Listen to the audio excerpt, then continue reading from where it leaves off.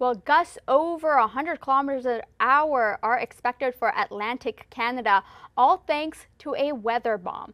And a weather bomb is essentially a low pressure system that drops by 24 millibars within 24 hours, bringing with it heavy rain and strong winds. We're going to talk about the rain first. We're going to get to see those initial rain bands move in Saturday afternoon for the Maritimes. Definitely the heaviest amount will be through the evening. A little bit of snow up towards areas of those higher elevations in New Brunswick through the evening as well. And then as we head towards Saturday overnight in towards Sunday, that's when we're going to see all of this system move into areas of Newfoundland, bringing rain as well as snow up towards areas of Labrador.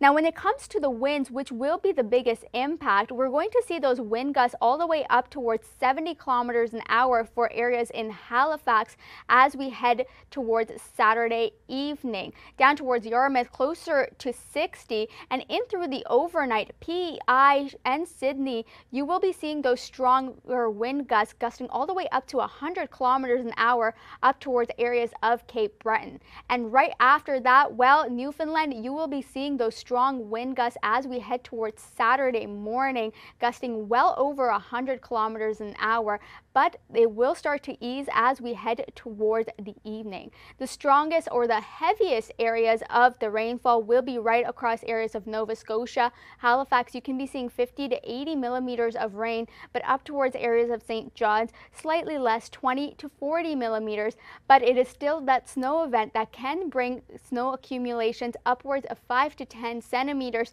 for areas in New Brunswick and 20 to 40 up towards Labrador.